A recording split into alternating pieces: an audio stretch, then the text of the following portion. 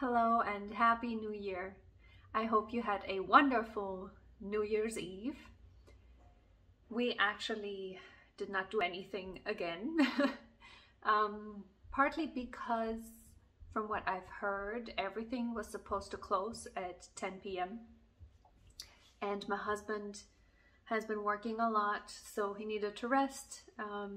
So he was sleeping at midnight. I did come into bed and semi-wake him up and did a little countdown and gave him a New Year's kiss. But the next morning he said, "You didn't even wake me up." And I said, "Yeah, I did." He's like, "Oh, I don't remember. I don't recall nothing." So when it comes to goals, aspirations, or intentions for the new year, I will be making another video because I personally have a system of setting goals and achieving goals. I have pieced together from a bunch of different sources. So it includes SMART goals, and I have 2022, 5-year and lifetime goals, all that good stuff. I am now about to go into town. I will show you the set, which is the Songtan Entertainment District, and I will show you around a little bit. A friend wants me to get robes from a store. They're supposedly very fluffy, and she said I have to get one for myself too, so I might do that later on in the year.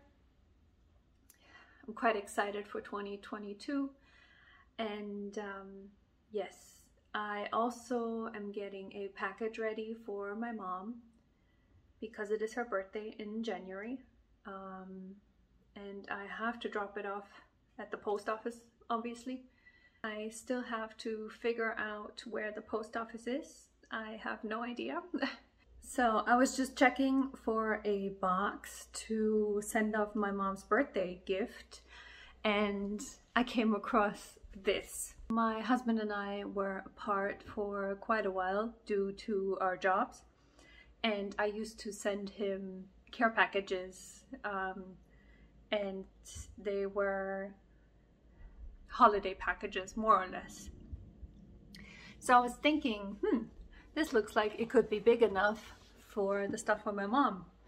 And we kept some of the boxes just in case we need one to send something off. Well, when I opened it up, I realized it was actually the Halloween box that I sent him. And I made a bunch of little bats, and I put some orange paper inside, and I made a card, which this is just the envelope. I did find a box. This is another box of stuff that I sent him.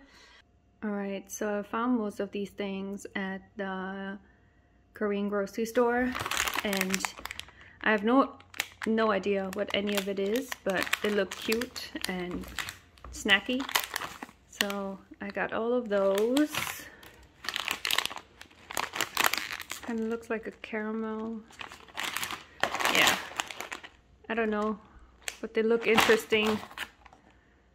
So that is why I got them. Looks like a coffee cookie.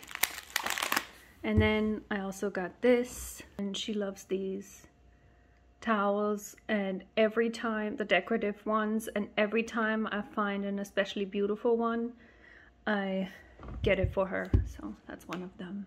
So welcome to Songtan Entertainment District.